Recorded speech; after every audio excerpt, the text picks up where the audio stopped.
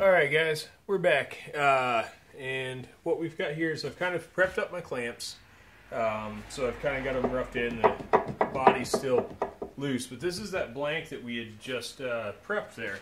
Now I've taken some naphtha and kind of wiped it down on the edges and on this face, mostly just because what was kind of nice about this particular blank is this is actually book matched.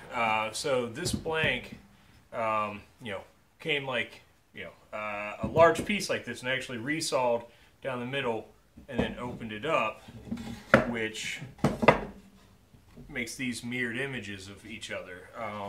Now that will give you a really nice, you can kind of catch it a little bit in there. Try to line these up a little bit better so you're not getting that weird gap.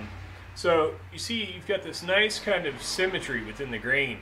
I find to be really a beautiful kind of thing. And I know this is the back of the guitar, but why shouldn't the backside be beautiful as well?